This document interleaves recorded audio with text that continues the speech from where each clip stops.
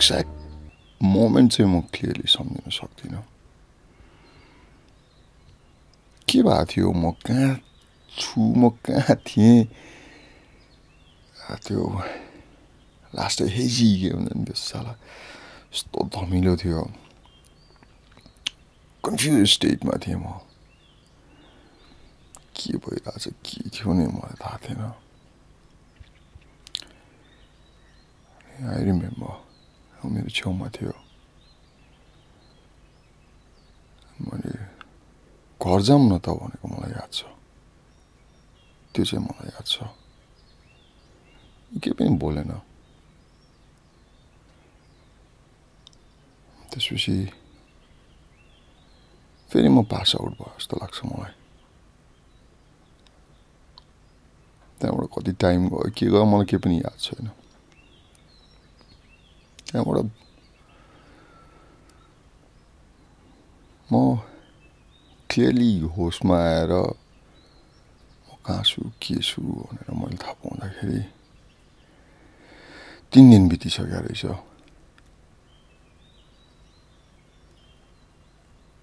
म हस्पिटलको बेडमा थिएँ।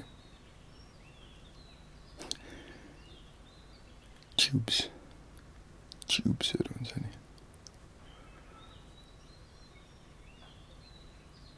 म 4औं 5औं दिन कति दिनमा म उठेर बाथरुम गएको। मैले जब त्यो बाथरुममा मेरो ऐना हेरेँ नि साला म तर्सेको थिएँ। झन् आफूले आफूलाई चिनिनँ।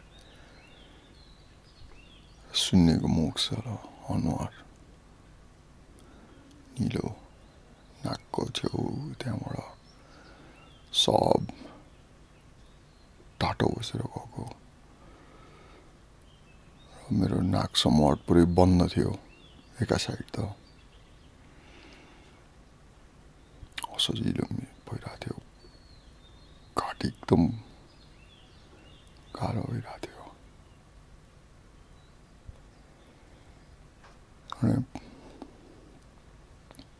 मैले बुझ्नै सकेको थिइनँ त्यो बेला के भएको थियो। मलाई कसैले आएर क्लियरली केही भनेको पनि थिएन।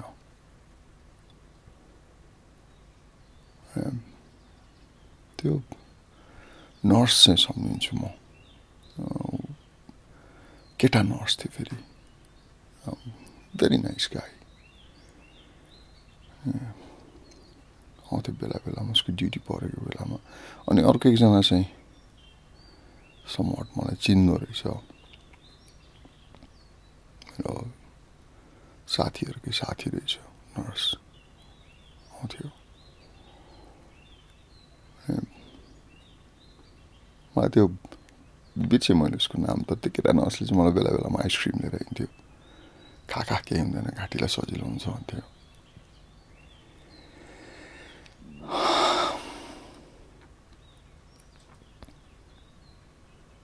म 8-10 दिन कति दिन हस्पिटल बसेपछि म डिस्चार्ज भयो।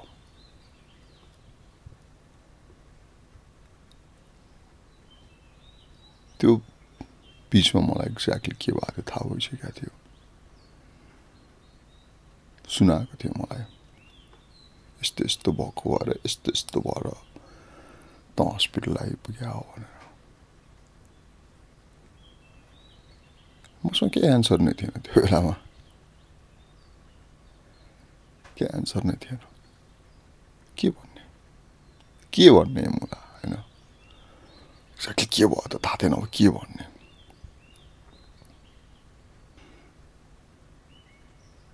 म त्यो बेलामा झस्किएको थिएँ। You're extremely lucky. You know what you just did. तँलाई त डक्टरले बाँच्छ भनेको थिएन। अब बाँचिस् भने नि तँ भेजिटेबल हुन्छस् भनेको थियो, तरकारी। You'll be brain dead.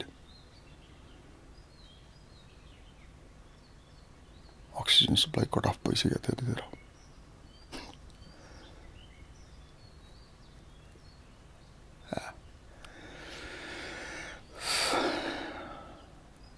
त्यसपछि मेरो दिमागले अलिअलि काम गर्न थाल्यो। एक्सपिरियन्सलाई रिज्युम भइसकेको थियो नि त होइन त्यही भएर रहेछ मेरो अनुहार कति त्यो भएको मलाई सास फेर्न अप्ठ्यारो भएको घाँटी दुखेको मैले बिस्तारो सेन्स गर्न थालेँ I could make sense out of it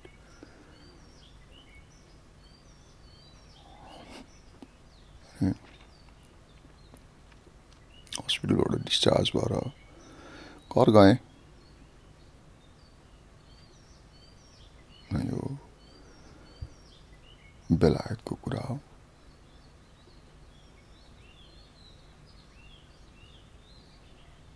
के बोलिएन त्यो दिन धेरै के कुरो गरेन कोहीसँग पनि मलाई उसको ममले मलाई त्यो 3-4 दिनपछि let's go for a drive भनेर लिएर गए Is there anything that you want to talk about?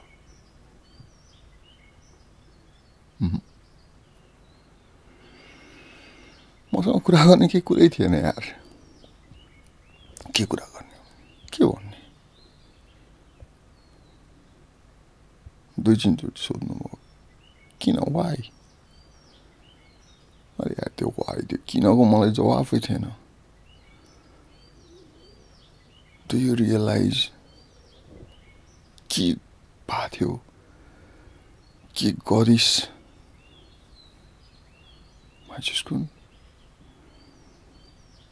मैले त्यसको ग्राभिटी त्यसको त्यो वजन त्यसको त्यो रिप्रिकसन त्यसको परिणाम के हुन सक्छ त्यो मैले क्याल्कुलेट गर्नै सकिरहेको अवस्था थिएन It was way too soon for me way too soon for me हुन्छ नि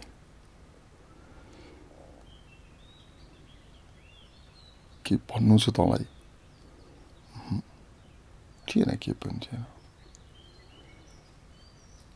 फेरि भन्नुभएको थियो कि तँलाई थाहा छ त सायद तेरो देशमा भइदियो भए त बाँध्दैन थिइस् होला फिल लकी त युकेमा भइस् र त टाइममै हस्पिटल पुगिस् भन्यो होला नि तँलाई डक्टरले के भनेको थियो भनेर त बाँच्दैनस् बाँचिहालिस् भन्यो भने यो बी अ भेजिटेबल भनेको थियो एन्ड थ्याङ्क गड त बाँचिस् मात्र होइन कि you can talk and walk भनेको थियो म त्यो ठाउँ अहिले पनि सम्झिन्छु एङ्गल सी समुद्रको किनारामा समर त्यो दिन साला हुन्छ नि त्यो वेदर पनि लास्ट ड्रामेटिक नै थियो गाडीभित्र बसेर कुरा गरिरहेको थियौँ उसको आमा र म मलाई चाहिँ भित्र पौड्या मनमा आइरहेको थियो I think I should just go back म फर्किन्छु होला म फर्किनुपर्छ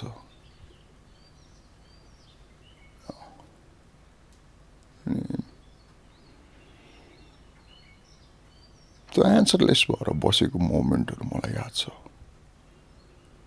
किनभने त्यो किनको जवाफै थिएन मसँग आई मिन थियो तर त्यसलाई मैले वर्डमा व्यक्त गरेर हुन्छ शब्दमा व्यक्त गरेर त्यो मैले कसैलाई एक्सप्लेन गर्न सक्ने अवस्थामै थिइनँ किन वाइ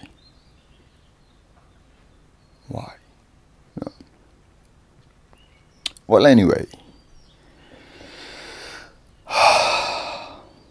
त्यहाँ के भयो कसो भयो त्यसको बारेमा यहाँ मेरो घरमा यहाँ परिवारलाई कसैलाई केही थाहा पनि थिएन चुइक्क त्यसको गन्ध पनि आउन दिनँ मैले अनि पछि मेरो त्यहाँनिर भिजा एक्सटेन्सनको लागि अलिकति समस्या पनि भयो किनभने म टुरिस्ट भिजामा गएको मान्छे त्यहाँको युनिभर्सिटीको भ्याकेन्सी खुलेको थियो त्यहाँ इनरोल गर्थेँ अनि मलाई पनि खासै नेपाल फर्किनु मन थिएन त्यो बेलामा अनि उसलाई पनि नफर्कियोस् जस्तो नै लागेको थियो त्यही भएर वान एन्ड ओन्ली वे के देख्यो भन्दाखेरि युनिभर्सिटीमा इनरोल गर्ने अनि पढाइ गर्ने अनि त्यहाँ स्टुडेन्ट भिजा एक्सटेन्ड गरेर बस्ने अनि त्यही दौरानमा पछिको लागि के सोच्ने भन्ने प्लान थियो सो बेट 1 वर्ष पढेँ, राम्रै मार्क लिएर आएर मैले पास गरेँ। चकित भएको थियो मान्छेहरू। नेपालबाट आएर यहाँको युनिभर्सिटी पढेर पनि पास गर्दैछ यी भन्थ्यो। खासै मेहनत पनि गरेको थिइनँ मैले, किनभने त्यो बेलामा मेरो टाउकोमा धेरै भूतहरू थियो, कन्फ्युज स्टेटमा थिएँ।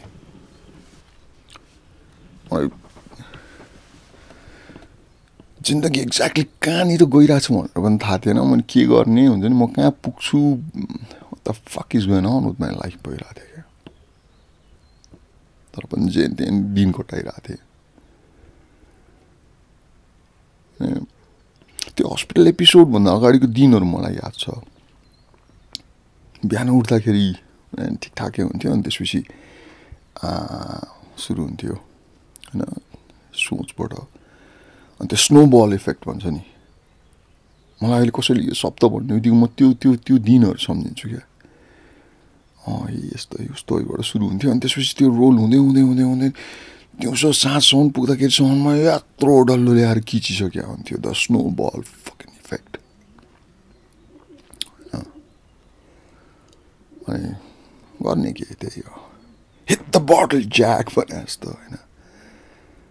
दारू खाइन्थ्यो,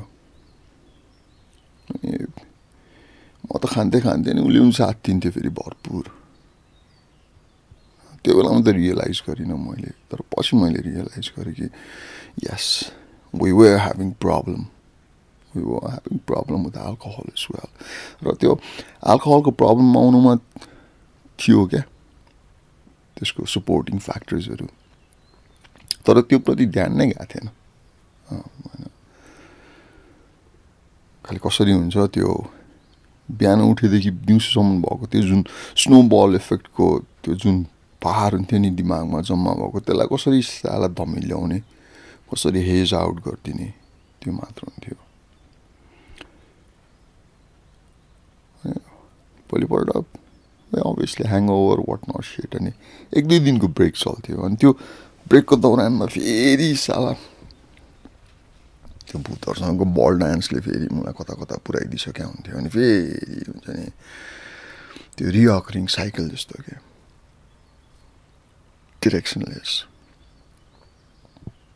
थाहै थिएन कहाँ के भइरहेछ जिन्दगी हुन्छ नि। सोच्थेँ साला कहाँ के सोचेको थियो, के भयो जिन्दगी। अनि अरे यार म यहाँ छु है, मसँग पढेको साथीहरू कहाँ पुगिसक्यो, के गरिसक्यो। मैले यार एसएलसी दिएको यति भयो, मैले देश छोडेको यति भयो, म योभन्दा अगाडि यतिसम्म म जाने अर्को ठाउँमा बसेँ, अहिले यहाँनिर आइपुगेको छु नि, भइरहेछ त के what the fuck is happening होइन।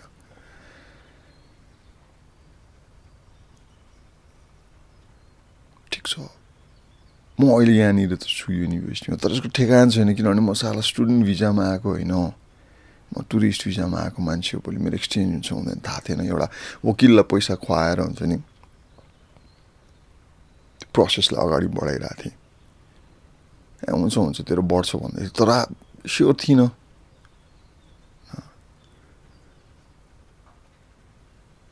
अनि अरू पर्सनल प्रब्लम्सहरू थियो। त्यो बेलाको phase. That was long time ago.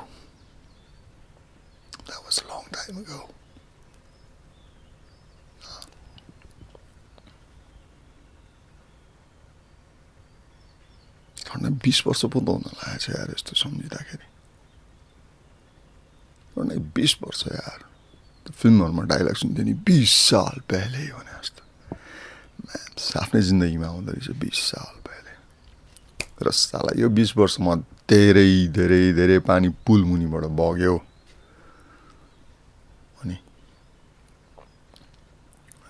As expected मेरो भिजा एक्सटेन्ड गर्न मिलेन। त्यो मलाई वकिलले खायो पैसा। त्यसपछि finally I had to come back. त्यो बेलामा मैले यो बिचको दौरानमा बसुन्जेलस हुँदा युकेमा पनि आफ्नै तौरबाट त्यहाँको मेरो साथीभाइहरूसँग मिलेर मैले सोसियल सर्भिसेसहरू गरेको थिएँ।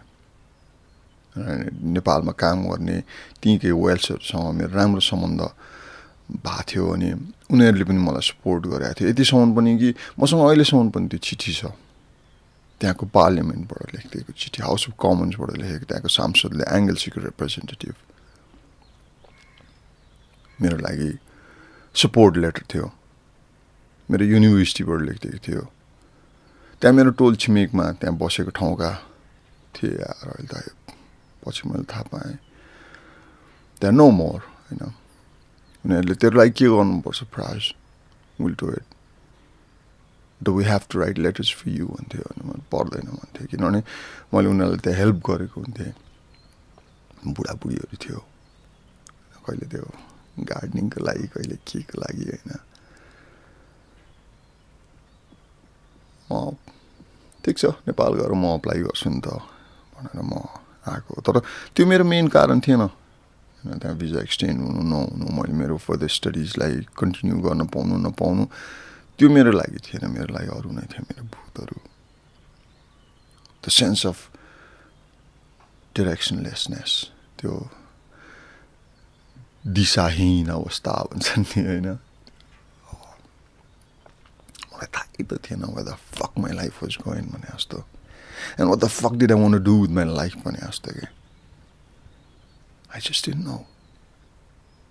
मेरो त्यो स्कुल पढ्दाखेरि, कलेज पढुन्जेलसम्म, अनि त्यो म बाहिर फर्स्टचोटि अस्ट्रेलिया हिँड्दाखेरिसम्म मैले जुन मेरो टाउकोमा लिएको पिक्चर्सहरू थियो, त्यो कहाँ गयो, के भयो हुन्छ नि, my dreams, my hopes and my aspirations कहाँनिर पुग्यो, what the fuck was I भइरहेको थियो मलाई।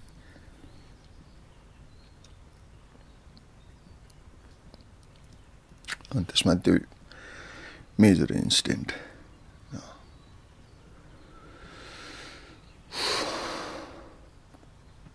त्यही थियो एउटा सोसियल सर्भिसको काउन्सिलर,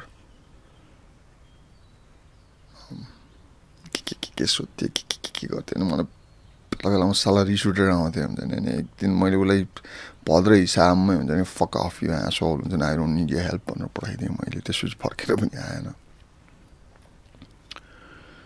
अनि एउटा नेपाल आएर नेपालमा काम गरेको डक्टर रहेछ वेल्समा, उसले पनि मलाई सम्झायो बुझायो। एक्चुली मेरो त्यही पछि नाकमा प्रब्लम भयो, ब्रिदिङ प्रब्लम हुन्थ्यो नि, कस्तो के गन्ध आउँथ्यो क्या त्यहाँबाट होइन। अनि गएको थिएँ एकचोटि देखाउनलाई, अनि थ्याङ्क गड उसले एउटा एन्टिबायोटिक थियो, अनि यो तेरो त्यो बेलाको असरको हो यो, केही हुँदैन, इट गो अवे भने it did go away. Embarrassing नै हुन्थ्यो, यस्तो अरूले नै स्मेल गर्न सक्ने गन्ध निस्किन्थ्यो क्या।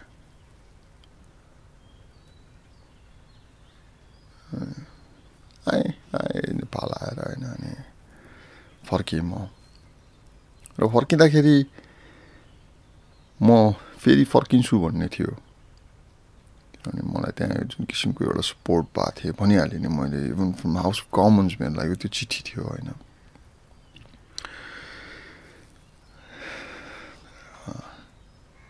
नेपाल आएँ, नेपालमा आएर गएँ ब्रिटिस एम्बेसीमा, फेरि अप्लाई गर्ने कोसिस त गरेँ, सोचेँ मैले। तर जब म त्यो माहौलबाट निस्केर आएँ, अनि यहाँ आएर मैले सोच्नु थालेपछि थिङ्स वर डिफरेन्ट। मेरो त्यो बिचको दौरानमा मेरो बाउ रिटायर भइसकेको थियो। मेरो आमा,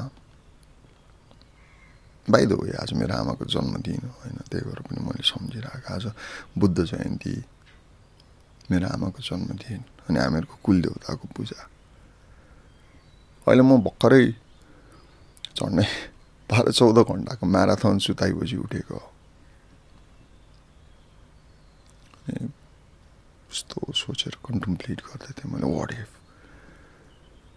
र त्यो बेलामा जिन्दगीले अर्को टर्न लिएको भएदेखि के हुन्थ्यो म सोच्छु, कहिलेकाहीँ म सोच्छु होइन। त्यो I sometimes go back and visit my dark alleys भनेको जस्तै कहिलेकाहीँ।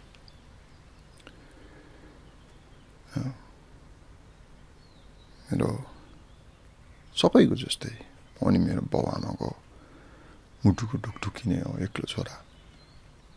मेरो आमाले जहिले भन्छ क्या मलाई, बाबु तिमी त म मेरो ज्यानको बाजी लाएर पाएको।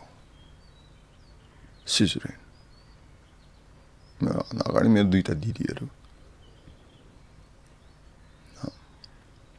उनीहरू पनि सिजरिन, किनभने मेरो आमा सानो कदको छ क्या।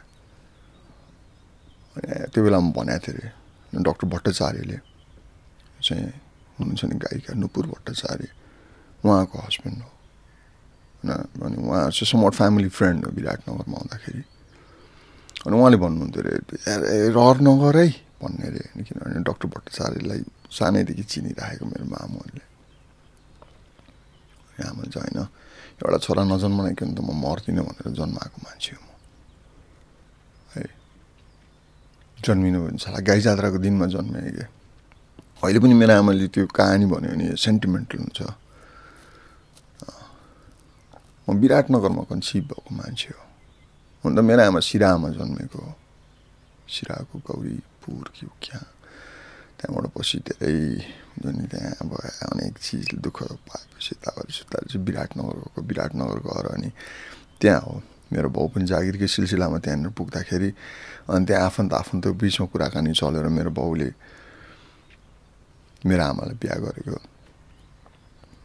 त्यही भएर म विराटनगरमा कन्सिभ भएको मान्छे हो होइन। अहिले मलाई लाग्छ कि जब यो पहाड तराई वाट एभर सिटको कुरा चल्यो भने होला मेरो आमा होइन अब त्यो मधेसी हो भने मधेसी मूलको नहोला, तर मेरो कनेक्सन छ पहाडदेखि तराईसम्मको कनेक्सन।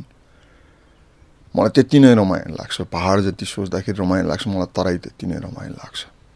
स्पेसली मलाई त्यो जाडो महिनाको तराईको साँझहरू मलाई मनपर्छ। त्यहाँको त्यो अल्छी मान्दै डुबिरहेको सूर्य होइन। म सानोमा छुट्टीमा जाँदाखेरि विराटनगरबाट जोगमुनि जाँदाखेरि रिक्सामा जाँदाखेरि मैले त्यो हेर्थेँ के, त्यो गन्ध, त्यो बैलगाडाको आवाज, त्यो घन्टी, त्यो म्यान म भन्छु कि म भित्र छ होला। म जन्मिनु त काठमाडौँ आइपुग्नु पऱ्यो, किनभने त्यहाँ ह्यान्डल गर्नै सकेन। बाउ प्लेनको सिट रिजर्भ गरेर लिएर आएको, तिमीलाई त्यो बेलामा तिम्रो ड्याडी भन्थ्यो होइन, तर म बाउ भन्छु। मेरो बाउ आउनु पाएन, उनको काम छोड्नु मिलेन। त्यहाँबाट म जन्मेको 5 दिनपछि मेरो बाउ आइपुगेको अरे हस्पिटलमा शान्ता बाउ। डक्टर स्ट्रङले अपरेसन गरेको। And by the way doctor स्ट्रङको भन्दाखेरि त्यो टुथब्रसमा थियो नि नाम देख्थ्यौँ नि हामीले, डक्टर स्ट्रङ हो, त्यही डक्टर स्ट्रङ मिसनरी डक्टर जो पछि इन्डिया लखनऊमा गएर काम गरेपछि उसलाई रेकमेन्ड गर्नको लागि उसलाई सम्मान गर्नको लागि त्यो टुथब्रसमा डक्टर स्ट्रङ निकालेको भन्थ्यो। सी डक्टर स्ट्रङले अपरेसन गरेर निकालेको मान्छे पो त हो त म यार। मेरो मामुले अहिले भन्छ त्यो बेलामा मेरो मामुले भन्थ्यो अरे क्या, उसको डक्टर स्ट्रङको बुढी होइन यस्तो गोरी टल, अनि त्यो कम्मरमा चाहिँ चाँदीको त्यो साँचो झुन्डाउने हुन्छ नि छपछप परेको, त्यो झुन्डाएर आएको हुन्थ्यो अरे। अनि नर्सलाई गाली गरेको थियो अरे कि यो कसले उहाँलाई यहाँनिर छोडिरहेको, कसले अपरेसन के इस्यु यो लिएर जा भनेर होइन। मेरो आमाले त्यो बेला कराउँथ्यो अरे, डक्टर साहब मलाई अपरेसन गरिदिनु, मेरो बच्चा चल्न छोडिसक्यो भन्थ्यो अरे। मेरो छोरै छ मलाई अपरेसन गरिदिनु, तिमीलाई थाहा छ तिम्रो मेरो छोरै छ भन्थ्यो अरे क्या मेरो मामुले।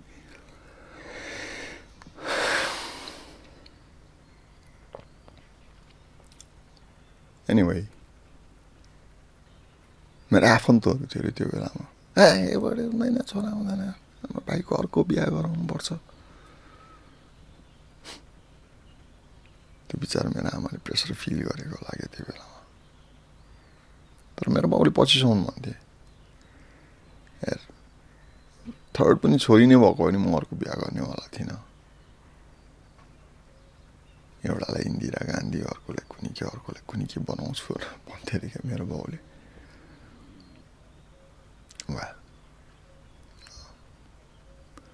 नेपाल फर्केँ यस्तो हेरेँ, अरे यार बाउ आमा पहिलाको भन्दा जस्तो बुढाबुढी भएको जस्तो फिल भयो। अनि सोच्यो सेट, अनि अब त यिनीहरूको सहारा त म बन्ने बेला हो नि, इट्स वर्थ इट। म फेरि अनि फर्किनु सही छ जस्तो लाग्न थाल्यो। अनि अझै पनि त्यो भूतहरूसँग मेरो कम्प्लिटली डिभोर्स भइसकेको थिएन, still on medication. Happy pills भन्छन् नि, happy pills still on baby. झन् 2 वर्ष जस्तो ह्याप्पी पिल्स खाएर बसेँ मैले एन्टिडिप्रेसेन्ट फक द्याट शिट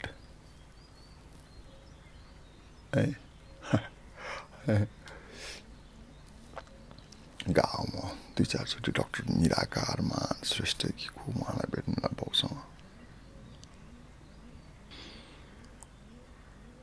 सायद त्यो बेलामा मेरो अगाडि मेरो बाउ आमा नभएको भएर होइन अझ स्पेसली बाउ होइन उनलाई थाहै पनि थिएन what the fuck happened with my life म युकेमा हुँदाखेरि भनेर थाहा होस् पनि कसरी मैले केही भने पनि थिइनँ तर पछि कुरै सिलसिलामा भन्दाखेरि मेरो बाउले खास त्यस्तो बिधि सिरियसली पनि लिएनन् क्या थ्याङ्क गड त्यो बेलाको लागि लिएनन् होइन मलाई यति मात्र कन्सर्न थियो त मलाई त्यत्रो वर्ष बाहिर बसेर आइस् के गरिस् त न पैसा लिएर आइस् न सर्टिफिकेट लिएर आइस् म चाहिँ के गरिस् त जिन्दगीमा टाइपको एटिच्युड थियो क्या मेरो बाउको त्यो बेलामा अन्डरस्ट्यान्डेबल टोटली अन्डरस्ट्यान्डेबल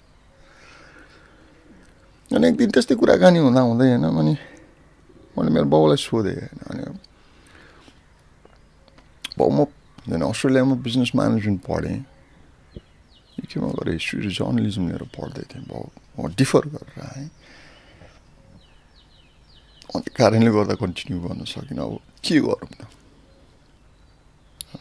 अनि उही क्या अब हामीहरूको एकदम टिपिकल नेपाली बाउ आमा जस्तै त हो नि 10 सालमाथि त्यत्रो लगानी गरेँ त्यस्तो स्कुल खाइ नखाइ गरेर पढाएँ सकि नसकि विदेश पठायो गरे यतिका वर्ष हुन्छ नि झन्डै 6 वर्ष हल्लिएर आइस् म चाहिँ के गरिस् त तैँले जिन्दगीमा होइन मैले उल्टै बाउलाई सोधेँ त्यो बेला म भन न त यार मलाई के मतलब छैन होला भयो तिम्रो नजरमा चाहिँ मैले के गरेँ त तिम्रो नजरमा मैले बाउलाई सोधेँ मेरो बाउले मलाई हेर मेरो नजरमा तैँले त्यो स्कुलबाट एसएलसी पास गर्ने भन्दा अरू के पनि गर्नुहोस् त्यति हो मेरो लागि अरू केही गरेनस् तैँले भने मैले त्यो स्टिल रिमेम्बर क्लियरली मैले बाउलाई ल ठिक छ बाउ ठिक छ त्यहाँदेखि त्यो उपरान्त मैले जे जति पनि गरेँ छोडिदियो उही क्या मेरो अगाडिको पडकास्टमा पनि मैले भनेको थिएँ मेरो एउटा सुन्नाको हिसाब छ क्या जब मलाई त्यो सरले हुन्छ नि दुइटै साइडलाई मल्टिप्लाई बाई 0 गर्दाखेरि 0 = 0 मा 0 दिएको थियो नि त्यस्तै हुन्छ नि मैले त्यसलाई पछि लिएर गएर जिन्दगीमा चलाएँ मैले त्यो ब्राकेट तयार गरेर ओके त्योभन्दा पछाडिको सब चिज 0 भयो अब मैले गरौँ के त ल भनौँ मलाई त्यो बेला मेरो बाउले उनको खाटमा बसेर भनेको थियो म भुइँमा बसेको थिएँ होइन जा बिए पास गरेर देखा बस बिए पास गरेर देखा मैले बाउलाई त्यति भए पुग्छ त बाउ त्यति भए पुग्छ त्यति गरिदियो भने खुसी भइन्छ ह्याप्पी गरेर देखा न मलाई थाहा छ त्यो बेलामा बाउले हुन्छ नि म चाहिँ गरेर देखा नै जा ठुलो कुरा नगर टाइपले दिएको थिएँ किनभने मैले भने त्यो जुन मेरो भूतहरूसँग बल डान्स चलिरहेको बेला he was know where round त्यही त हो फेरि हामीहरूको नेपाली परिवेशमा होइन आमासँग जति क्लोज भइन्छ बाउसँग भइँदैन नि त त्यसमा पनि बाउ जागिरको सिलसिलामा हुन्छ नि जहिले पनि टाढै टाढा भएर हुर्किएको मान्छे हो म मेरो त्यो चङ्क अफ लाइफ मैले होस्टेलमा बिताएँ त्यसपछि बाहिरतिर गयो के गरेँ मलाई चिन्दा पनि चिन्दैन थियो इन अ वे एक दिन मेरो बाउसँग त्योभन्दा अगाडि पनि कन्भर्सेसन भएको थियो अनि फेरि कस्तो भने घरमा बस्दा भन्दा पनि बाहिर निस्किँदाखेरि त हामीहरूको त्यो एउटा क्लोजनेस हुन्थ्यो क्या अनि मैले एक दिन त्यस्तै सिलसिलामा कहाँ निस्किँदाखेरि मैले बाउलाई भनेको थिएँ कि बाउ हेर्नुहोस् होइन हजुर मेरो यहाँ प्रब्लम हुनेवाला छ किन प्रब्लम हुनेवाला छ भनेदेखि अब एउटै जङ्गलमा 2टा शेर भएको जस्तो हो किनभने योभन्दा अगाडि यो 2टा शेर एउटै जङ्गलमा आएर बसेको थिएन हजुर कामको सिलसिलामा बाहिर म होस्टेल गएर बाहिर आएँ तर अब अहिले पनि रिटायर म पनि यहाँ घर आएको छु होइन so we are going to have this problem त्यही भएर बेस्ट चाहिँ के भन्दाखेरि हामीहरूले कम्युनिकेट गर्नुपर्छ है म त समूहहरूलाई बुझ्छु किनभने मैले धेरै चिज मैले सुनेको छु गरेको छु हाम्रो तर मेरो बारेमा तँलाई केही पनि थाहा छैन how I think what I been through होइन के थाहै छैन तिम्रो बाउ खै भयो होला उही त हो नि यार टिपिकल बाउहरू होइन टिपिकल बाउहरू बिए पास गरेर देखा भने ल ठिक छ अनि म त very next day Patan campus गएँ पाटन क्याम्पस गएर बुझेँ आइएको भर्ना कहिले गर्न मिल्छ त्यो बेलामा त फेरि त्यही जुन बेला गरे नि मिल्थ्यो कि अब होइन फेरि त्यो साथीहरूले चिनेको थियो अहिलेसम्म पनि म चिन्छु हुनुहुन्छ त्यहाँ राजु ब्रो एडमिनिस्ट्रेसनमा होइन उहाँलाई नै भेटघाट गरेर ल भनेर मेरो एडमिसन भयो अरे नाइट क्याम्पस जोइन गरेँ मैले आइए आर्ट्स रमाइलो लाग्छ त्यो बेलामा मेरो हिस्ट्रीको प्रोफेसर मैले हिस्ट्री पनि ल्याएको थिएँ एउटा मोड्युल नै मेजर इङ्ग्लिस अनि खै के हो ल्याएको थिएँ मैले किनभने मलाई त्यो एउटा आइए एउटा पास गरेपछि चाहिँ सजिलो हुन्छ जस्तो लागेको थियो किनभने समट इम्बारेसिङ पनि त थियो नि अब त्यत्रो वर्ष त्यत्रो उमेरमा होइन फेरि गएर जोइन गर्नुपर्ने तर that was one of the most interesting phases IA first year म रेगुलर कलेज गएँ अनि त्यही दौरानमा हो मैले रेडियो जोइन गरेको यतातिर मैले रेडियोको तालिम लिन गएको थिएँ अनि त्यो पनि मैले बाउलाई भन्न सकेको थिइनँ म बिहान उठेर जान्थेँ होइन त्यो बाहनामा अनि मेरो दिदीलाई सोधेँ कहाँ जान्छ तेरो भाइ बिहान भन्दा खै ट्युसन पढाउनु जान्छ कि के जान्छ भनेर भनेर खासमा रेडियोको तालिममा जान्थेँ पिपल ट्रेनिङ सेन्टर एमपिटिसी होइन अनि त्यसैको सिलसिलामा मैले काम सुरु गरेको थिएँ रेडियो सिटी टाइम एचबिसीमा प्रोग्राम चलाउनु जान्थेँ मेरो बिहा सिया पनि भएको थिएन त्यो बेलासम्म अनि हिस्ट्री पढाउने प्रोफेसर थिएँ क्या निरुमामा कुपन्डलमा अब दोस्ती नि त भयो मेरो होइन निरुज लेग भन्थ्यो होइन मेरो बवाल गर्थ्यो he had problems with alcohol होइन त्यो आफ्नै थियो क्या त्यो बेलामा अनि क्लासमा चाहिँ स्टुडेन्ट टिचर हुन्थ्यो अनि बाहिर निस्केपछि क्यान्टिनमा बसेर चिया चुरोट तानेर बस्थ्यो अनि सबले हेर्थ्यो क्या टुवा परेर मैले आइए सेकेन्ड इयर पढिरहेको बेला म बिहा गरेको मेरो बाउको नजरमा त्यो बेलामा मभन्दा धेरै पढ गरेको मेरो बुढी थियो म ब्याचलर्स पढिरहेको थिएँ बाइ द वे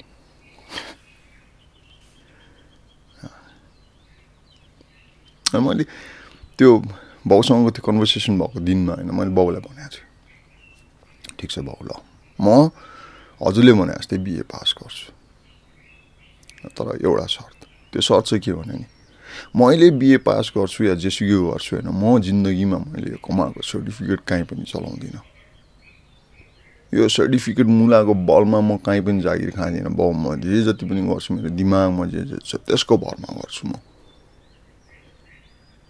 त्यो सर्टिफिकेट म लिएर आएर हजुरलाई दिन्छु चाहे फ्रेम हालेर राख्नु चाहे तक्या मुनि राखेर सुत्नु गर्नु that will be for you father in the name of my father भने जस्तो क्या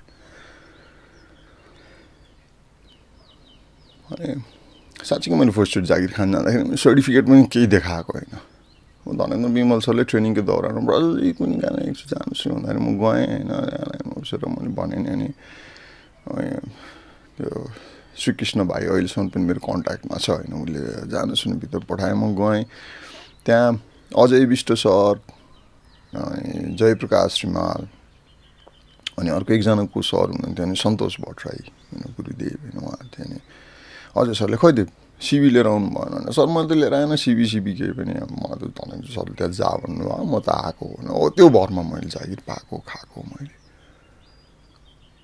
पछि त्यो टिममै धनेन्द्र विमल सर पनि हुनुहुँदो रहेछ अनि फेरि भेट्नु जाँदाखेरि मैले भनेको थिएँ कि सर के नाटक गराएर खुर्की दिएको भयो जागिर भनेर उहाँ हाँसेको मलाई याद छ आई टोटली रेस्पेक्ट हिम त्यही भएर म अहिलेसम्म पनि धनेन्द्र विमल सरलाई म हरेक गुरु पूर्णिमामा सम्झिन्छु फोन गर्छु कहिले मेसेज गर्छु तर गुरु पूर्णिमामा म हरेक गुरु पूर्णिमामा I don't miss out on that I always say thank you to हिम अनि त्यो बेलामा सँगसँगै रेडियोमा हुन्छ नि मलाई माइक्रोफोनमा यसरी खुल्नु पर्दो रहेछ भने सिकाउने जोसँग मैले प्रोग्राम चलाउँदाखेरि मैले सिकेको सिकाउने भन्दा नि मैले सिकेको सन्तोष भट्टराई त्यही भएर उसलाई म गुरुदेव भन्छु अहिलेसम्म पनि सायद कतिले मेरो फेसबुक पोस्टहरू फलो गरेको छ उसको मेरो कन्भर्सेसन सुनेको छ भनेदेखि होइन देख्छ होला हो उमेरमा मभन्दा अलिकति सानै होला तर अनुभव उसको ठुलो छ त्यही भएर म उसलाई गुरुदेव भन्छु होइन उसले अहिलेसम्म मलाई तिमी भनेर कुरा गर्छ तर मलाई उसलाई तिमी भन्ने अहिलेसम्म पनि दिँदैन मेरो कन्साइन्सले खै कुनि किन त्यो बेला मैले जागिर खान जाँदाखेरि इन्टरभ्यू रुममा थियो नि त ऊ त्यसपछि मैले मेरो रेडियोको यात्रा सुरु गर्दाखेरि म पढि नै रहेको थिएँ पढे बिहाबारी भयो बिहा पनि अचम्म तालले भएको हो त्यो लेखेको कि अहिले कहिले कहाँ हाँस्छौँ अरेन्ज म्यारेज राम्रोसँग बसेर कुराकानी पनि भएको होइन आफन्तबाट कुराकानी आयो म मुडमा पनि थिएन भने म बिहा गर्दिनँ यार मुना घुमेर बिताउँछु वाटेभर सिट चलिरहेको थियो मेरो दिमागमा तर त्यतिकोमा ड्राइङ लाएर कहाँबाट कुराकानी आयो अरे अनि मैले हावातालमा हुन्छ भने मैले हुन्छ भन्नु पनि फेरि कस्तो भन्दाखेरि नि जुन दिनसँग मेरो चाहिँ हुन्छ नि इनिसियल देखादेख जस्तो भएको थियो त्यो पनि पल्लो घर मेरो दाइकोमा डाकेको बेलामा त्यो मेरो बाउको अनुहारमा देखेको मैले एक्साइटमेन्टको भरमा हुन्छ नि त तिमीलाई मन परेको कुरा चलाइदेउनु भनेको हिसाबले बिहा भएको अनि अहिले हामीहरू हाँस्छौँ त्यो बुड्स र म त्यो बेलामा यहाँ बसेर कसम 1 घन्टा त छोड्दियो कि बुड्स हुन्छ नि आधी घन्टा मात्र पनि हामीहरूको गफको अब बिहा क्यान्सल त्यो किनभने पूर्व फर्केको अनि म आकाश फर्केको मान्छे थिएँ र अहिले पनि छु कतिपय अवस्थामा तर सुरुको फेजमा खुब गाह्रो भयो अनि खुब गाह्रो भयो एकले अर्कालाई बुझ्नै नसक्ने बुझाउनै नसक्ने तर अहिले we enjoy this difference totally enjoy this difference हुन्छ नि अनि मैले भन्न थालेको छु यो अनुभवमा पनि कि हामी हुन्छ नि आफू जस्तै खोज्छौँ हामीहरू आफू जस्तै हुनुपर्छ like minded no fuck that seat man like minded भने एउटा फेजमा पुगेपछि बोरिङ हुन्छ यार म चाहिँ उयो आफैले सोचेको जस्तो आफैले गरेको जस्तै आफ्नै स्वाद र टेस्टभन्दा बाहेक तिमी जिन्दगीमा जान सक्दैनौ बाहिर भनेदेखि मलाई वाट द फक एउटा पोइन्टमा पुगेपछि मलाई बोर हुन्छ यार त्यही भएर सम्बन्ध गाँच्नु छ भने आफूभन्दा डिफ्रेन्ट मान्छेसँग गाँच्नु पर्ने रहेछ इल बी फुल अफ सरप्राइजेस हुन्छ नि जिन्दगी कुन मोडमा कहाँनिर के टर्न लिन्छ नै थाहा हुँदैन त्यो चाहिँ मैले मेरो बुढीसँग सङ्गत गरेपछि थाहा पाएको र उसले पनि अहिले यही भन्छ मलाई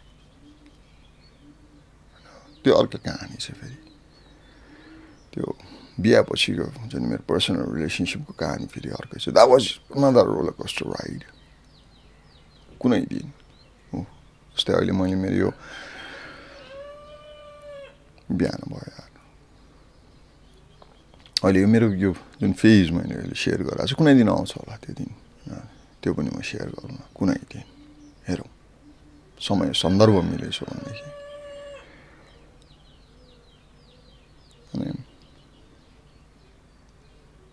अनि मैले उतातिर जागिर थियो अनि रेडियो टाइमबाट पछि रेडियो सिटी एफएममा आएँ जुनियर प्रड्युसरबाट छिरेको थिएँ म यतातिर आएर कहाँ जुनियर प्रोग्राम प्रेजेन्टर पो त अनि यतातिर आउँदाखेरि त रेडियो सिटी एफएममा म सिनियर प्रड्युसर भएर आएँ होइन आइए पास गरेँ त्यसपछि बिए जोइन गरेँ बिए जोइन गर्दाखेरि कसम एक दिन पनि कलेज गएन म एक दिन पनि कलेज गएन उही अनि राजु ब्रोले भन्नुहुन्थ्यो सर फर्म भर्ने बेला भयो नि त भन्नुहुन्थ्यो जान्थेँ रुटिन निस्कियो नि त भन्नुहुन्थ्यो अनि त्यसपछि गएर यार त्यो पाटनको त्यहाँनिर त्यो बुक सप थियो कि त्यहाँनिर गएर किताब किन्थेँ होइन अनि त्यो किताब पनि गाइडहरू होइन त्यो पास्ट क्वेसन्सहरू तिनीहरू पढेको मैले सोसियोलोजी र मेजर इङ्ग्लिस ल्याएको थिएँ एक दिन पनि कलेज गएन म अनि जहाँ छौँ अब त्यही 1 महिना अगाडि त रुटिन निस्किने है अनि पढ्नु बस्थेँ तर अहिले म अनेस्टली भन्न सक्छु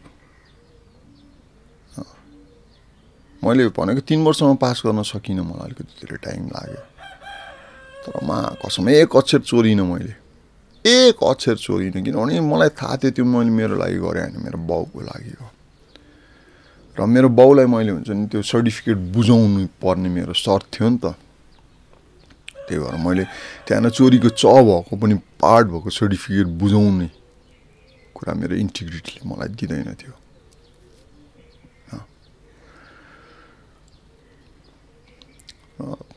पास गरेँ बिए पास गरेँ त्यो बेलासम्म म जहाँसम्म लाग्छ म कान्तिपुर आइसकेको थिएँ कि जस्तो लाग्छ मलाई हो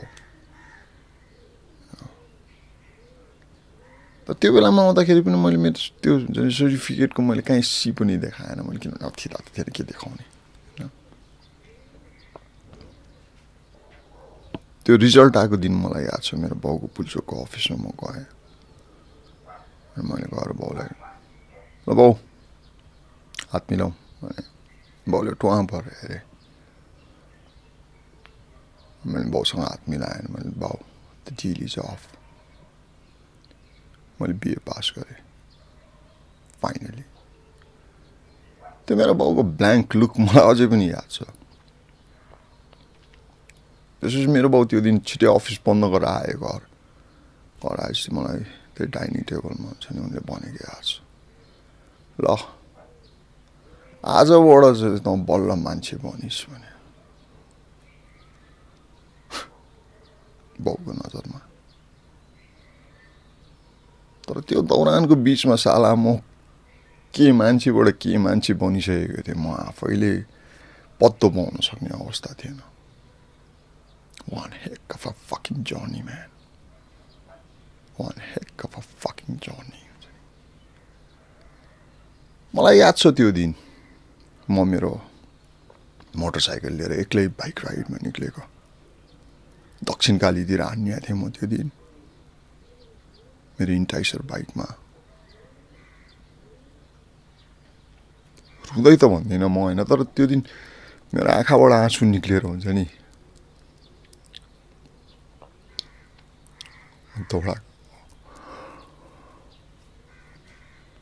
That was one heck of sense of achievement त्यो बेलामा हामीहरूलाई थिएन खास थ्याङ्क गड म मेरो बाउको नजरमा त साला केही भएन जस्तो भएको थियो मलाई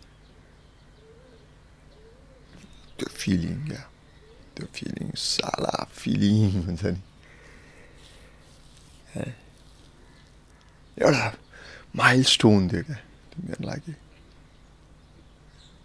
फिल्ममा देखाउँछन् साला फ्ल्यासब्याक्स नआएको तर साला त्यो भन्दा मेरो जिन्दगी एकदम हुन्छ नि ह्यासल फ्री पुरा अनि okay the music is stop man that's it हुन्छ नि you had your dance with the डेभल्स थिएन अझै अरूहरू थियो मेरो जिन्दगीमा चलिरहेको थियो my dance with my own fucking डेभल्स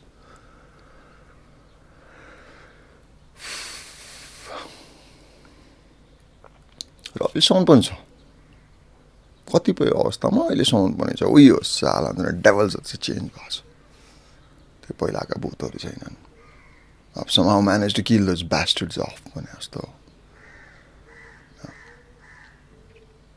त्यसपछि त्यो जब मेरो टाउकोबाट प्रेसर गयो नि ब्याचलर्स पास गर्नुपर्ने नि क्या लाइट फिल गरेको मलाई याद छ नि मैले अब साला मास्टर्स गर्छु भन्ने लाग्यो गर्न गएँ भने पछि म उही पाटन क्याम्पस मेरो प्यारो पाटन क्याम्पस होइन र कसम अहिलेसम्म पनि मलाई अझै पनि रहर छ अहिले मलाई यो फेजमा हुन्छ नि मलाई एउटा चिज केले पनि रिस उठाइरहेको छ भने साला यार कलेज खुलेको छैन भनेर किनभने मलाई फेरि एकचोटि गएर मास्टर्स जोइन गर्नु मन छ फेरि एकचोटि गर्छु डेफिनेटली गर्छु त्यो बिचको दौरानमा म ल पनि पढ्न गएँ म हुन्छ नि अङ्ग्रेजीमा मास्टर्स गर्न गएँ म के गर्न गएँ के गरेँ मेरो आफ्नो ठाउँमा छ मैले त्यो बिचको दौरानमा मैले के गरेँ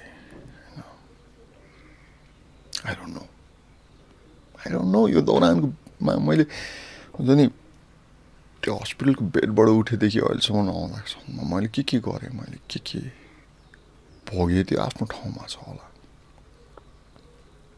तर एउटा चिज के भने म अहिलेसम्म मेरो हरेक एक्सन्सको रेस्पोन्सिबिलिटी म लिन्छु मलाई कसैले कहीँ कतै न त्यो फेजमा पुऱ्याएको न यो फेजमा पुऱ्याएको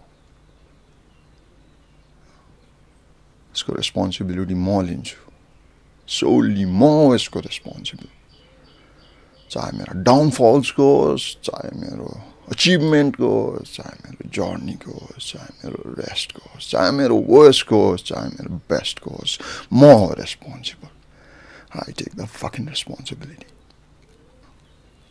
It hasn't been easy lately. त्यही 2-2.5 वर्ष अगाडिको त्यो इन्सिडेन्ट कसैलाई मलाई सहयोग गरेको थिएँ यार बाटोमा लडिरहेको मान्छेलाई मैले उठाएर लिएर गइदिएको साला उल्टो तैँले हो भनेर मैले दोष लायो चोर मुजी पुलिसहरू त्यसको असर के भयो मेरो दिमागमा, म कहाँ पुगेँ, मेरो के भयो मलाई थाहा छ. Thank God. Thank God. Once again, I was on the verge of depression, but I managed to bounce back. यो पालिको लागि things were different. मसँग मेरो family थियो. Family. Especially my wife. मेरो बुड्स. भने मतलब फेरि बाँकी थिएन होइन, थियो यार. मेरो बाउ आमा, छोरा छोरी, मेरो दिदीहरू सब थियो. र मेरो ह्यान्डफुल अफ फ्रेन्ड्स. ह्यान्डफुल भन्छु यति बेला, ह्यान्डफुल सारा. सबभन्दा खतरा सपोर्ट मैले यार मेरो बुढीबाट पाएँ. किनभने म चाहिँ एउटा गुज्रिरहेको थिएँ त्यो बेलामा, ऊ पनि म सँगसँगै आएको.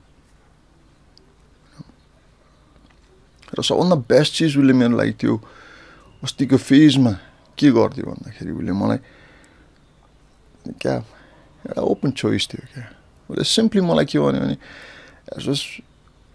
मलाई अरू कुरा के पनि चाहिँदैन, मलाई अरू कुरा के पनि चाहिँदैन, बस जे गर्नु मन लाग्छ गर्नु, तर हजुर खुसी हुनु. That's huge, man. That's huge. त्यो मान्छे होइन जो मान्छेलाई कुनै दिन साला डक्टरले यो बाँच्दैन बाँच्यो भने तरकारी हुन्छ भनेको मान्छेलाई जिन्दगीमा फेरि कोही कसैले आएर त्यो एउटा चोइस दिनु भनेको that was huge, man.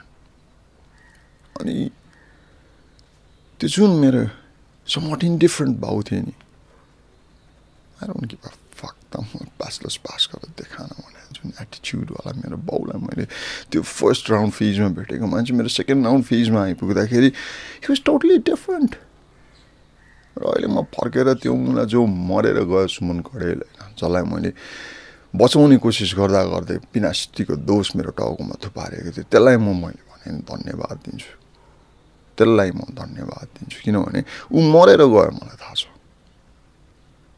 तर उसले म भित्रको त्यो अर्को प्रज्वललाई फेरि जगाइदियो क्या म चाहिँ. र somehow हुन्छ नि त्यो मान्छेले मलाई मेरो त्यो बाउ दिइदिएको छ. नबुझ्ने त थिएन नि मेरो बाउ, तर यो पालि उनको बुझाइ र त्यो हामी दुईजना बिचमा डेभलप भएको त्यो इन्सिडेन्ट पछिको closeness it's totally different, man. It's totally different. भने नि म हरेक दिन त्यो 18 दिन मैले हिरासतमा बिताएपछि, मेरो आफ्नै महाभारत लडेपछि मैले जे चिज रियलाइज गरेँ मेरो जिन्दगीमा सबभन्दा इन्भेस्टमेन्ट कसले गरेको छ, कुन प्रकारको गरेको छ, बाँकी मुजीहरू भन्ने जुन सोच थियो नि, त्यसपछि म अहिलेसम्म पनि हरेक दिन मेरो बाउ आमालाई म काठमाडौँमा हुँदाखेरि, मेरो बाउ आमा नजिक हुँदाखेरि, उनीहरूसँग भेट हुँदाखेरि म हरेक दिन उनीहरूको खुट्टा ढोग्छु. मेरो बाउले मलाई तैँले के सिकेर आइसियो, मलाई त्यहाँ बसेर मलाई पनि भन्नु पर्दैन यो भने. मैले मुद्दा जितिसकेपछि जिल्ला अदालतको नि जितेँ, पुनरावेदनको नि जितेँ. स्पेसली पुनरावेदन यो छोड्दै भाउ यार, यो छोड्दै भइ त गयो तैँले होइन, अब यो समवाट चाहिँ फिलिफाइड एक्जनरेटेड भने जस्तो होइन. नो मैले बाउलाई के होइन भाउ, यो मैले कोहीसँग शर्त राखेर तिमीहरूको खुट्टा ढोक्न आएको होइन. म थ्याङ्कफुल टु यु. मैले हरेक दिन तिमीहरूको खुट्टा ढोक्दाखेरि म थ्याङ्क यू भन्छु. मेरो यो आभार. You can't take it away from me. No you can't. मेरो प्रिभिलेज तिमीहरूले लिएर जान सक्दैनौ भनेको मैले मेरो बाउ आमालाई. ठिकै छ नि त, छोराले हुन्छ नि छोड्दैनौ भने मेरो मामुले त्यो बेलामा टिल दिस डे आजसम्म पनि म गर्छु. Thank you. Second round of त्यो मेरो पपन्डरपछि मैले फेरि जिन्दगीमा अरू चिज पाएँ, जुन चिज मेरो लागि कता कता क्रेभिङ्स थियो क्या. I wish I had this भने जस्तो. And I did. Yeah definitely मैले केसेस गुमाएँ पनि. अहिले सोच्छु एउटा भनाइ छ नि, everything that you lose in your life is not a loss. जिन्दगीमा जे जति पनि गुमाइन्छ त्यो सबै गुमाइहरू घाटा हुन्छ भन्ने हुँदैन रहेछ। कहिलेकाहीँ त्यो गुमाइभित्र पनि नाफा भेटिन्छ। हो लिटरली हो होइन। त्यो फेजहरू पार गरेर आएको बेलामा म यो पार गर्न सक्दिनँ कि क्या, अहिले मलाई मार्छ कि क्या, अहिले मलाई खान्छ कि क्या, अहिले मलाई निल्छ कि क्या जस्तो लाग्छ। नलाग्ने होइन, लाग्छ। तर you come out of it. You do fucking come out of it. अरू कसैले भनेको होइन यार, मैले भनेको। The man who fucking crawled out of it. मैले भनेको। त्यो मुजी हुन नसकेको तरकारीले भनेको। त्यो ब्रेन डेथको मुजी एजमा पुगेकोले भनेको।